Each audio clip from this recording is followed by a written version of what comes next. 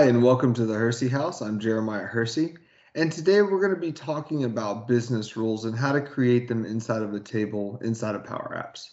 So let's take a look at make.powerapps.com and get started. So here we are at make.powerapps.com, and I've created a bid table. And my primary column name inside of my table is just client name, and it's a text field. And then I created three other column types. So my bid amount is a currency. My bid probability, the probability that I win, is going to be a whole number. And all these are optional fields. They're not required. Notice I can see this right here on the right-hand side. They say optional. Bid type is a choice, and that bid type choice is one that I created. It says high bid and low bid. And notice that there is no default value set for this. So we're going to hit cancel.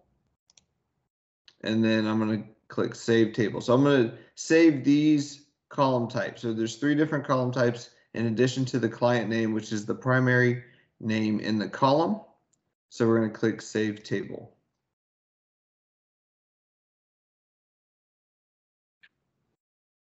So essentially what I'm going to do with these two business rules is when someone enters a contract or a bid amount, I want to make the bid probability field required.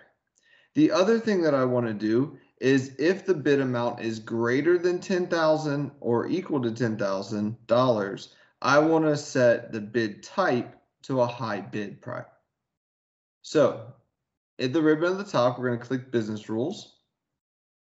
And we're going to create a new business rule by adding business rule at the very top. This will bring us into our business rule designer.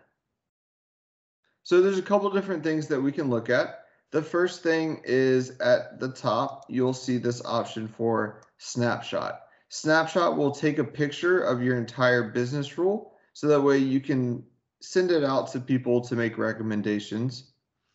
At the bottom left-hand corner, we have what's known as the mini map. So if your business rule is extra large, you can use the mini map to navigate to the particular portion that you want.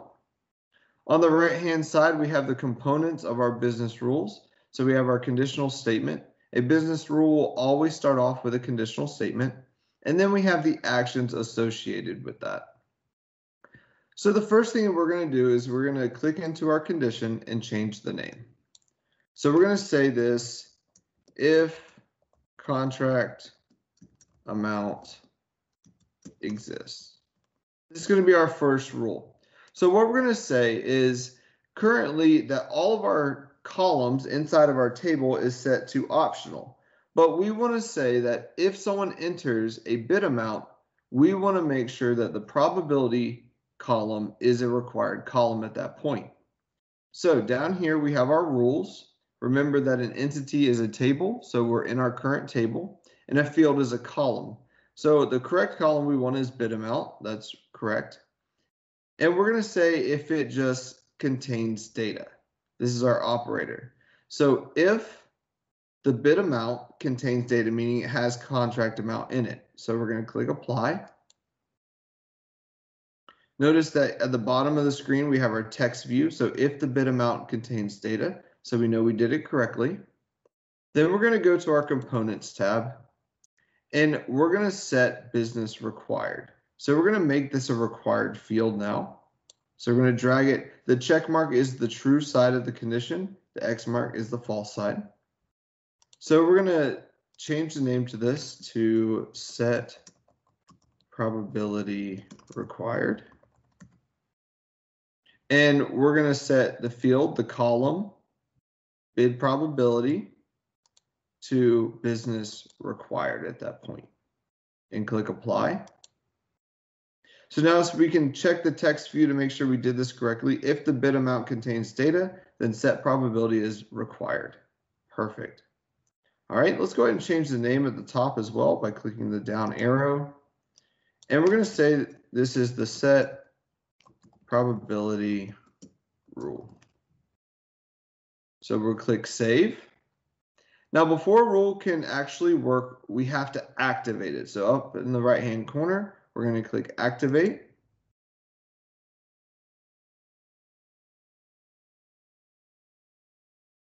And confirm activation.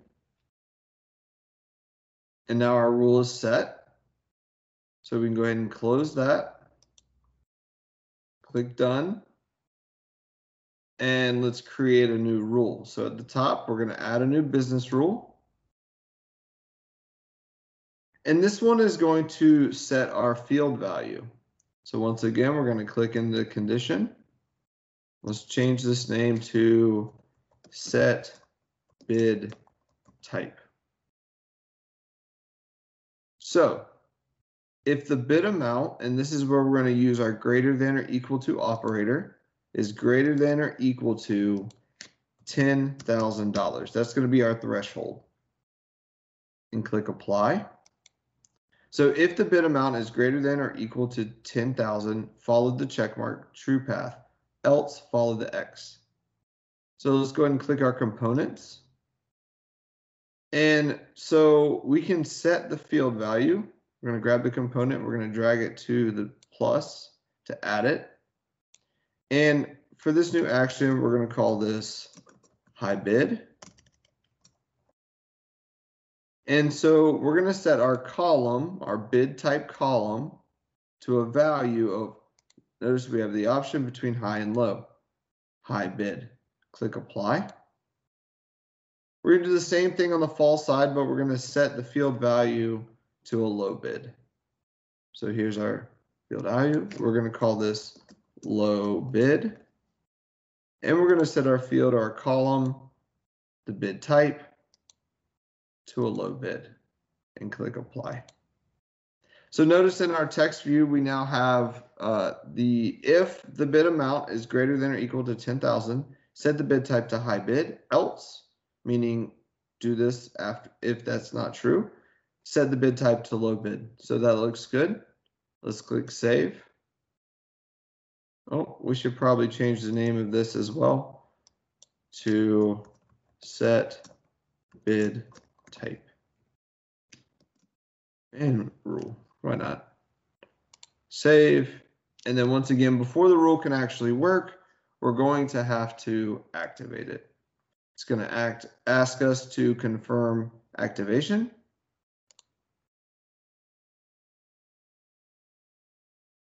And now we can get out of here and click done. Now this is all done within Dataverse, so we could connect this to a model-driven app if we wanted to. But for this instance, we're just going to create a view to see our information, or our columns that we created, and a form to insert the data. So we're going to click Views, and we're going to click our Active Bids view. So here we can, on the left-hand side, we can select from default to custom, and it will only show us the table or the columns that we created inside of that table, the custom columns. If I want to get rid of this created on column, I can click on it and click remove. So we're going to add the bid amount, the bid probability, and the bid type. Remember, the view is how you're going to view the data. So this is exactly what our view is going to look like. We're going to have our client name, our bid amount, the bid probability, and bid type. So we're going to click save and publish.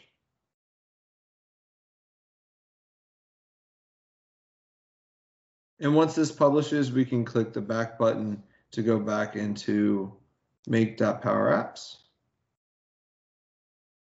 Perfect. All right, now we've created our view. Let's create our form to insert data. So we click on forms, and we're going to use the main form. So click on the word information. And this brings us to our form designer. It's going to look a little bit different than our view. Notice that it already has our client name, our primary column in there. So you can drag to rearrange them in the order that you want. On the left-hand side, there's an ABC, which is our table columns section. And once again, we're going to change the default from default to custom so we can see just the pieces, just the columns we created. So we want them to enter a bid amount. And we also want them to enter our bid probability. We don't want them to enter a bid type because that's going to be created by our business rule. Notice that the fields that are, or the columns that are required is the client name. The bid amount and bid probability is not required. It does not have that asterisk next to it.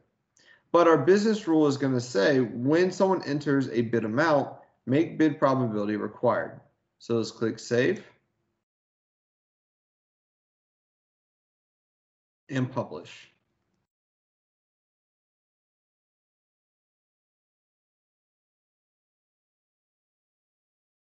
Click back. And now on the far right hand side, you're going to see the word data in the ribbon. We're going to click that and we're going to add a new record. This is going to bring us to the form we just created. Notice I have my client name. It's a required field. It has the asterisk. So let's just say John Doe. And the bid amount.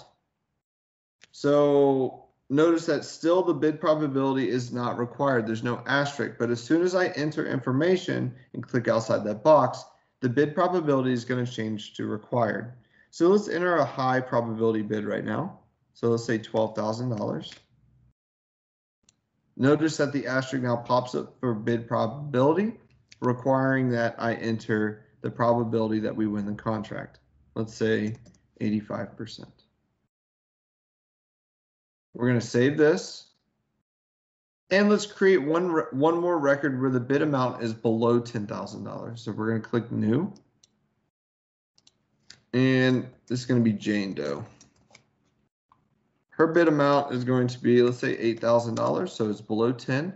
Notice it doesn't matter that it's above or below 10,000. As soon as I enter information into the bid amount, it creates the required bid probability field. Let's say this one is 72% probability. And we'll click Save and Close. This is going to bring us back to our data view. And when we refresh our data at the very top, it's going to populate the view that we created earlier. So let's click refresh. Notice that now I have Jane and John Doe. I have their bid amounts. I have their bid probabilities. And notice that based on the bid amount, if it is less than 10,000, it was a low bid. If it's greater than 10,000, it's a high bid. I want to thank you guys for joining me today in creating these business rules. I hope it helps, and I'll see you next time.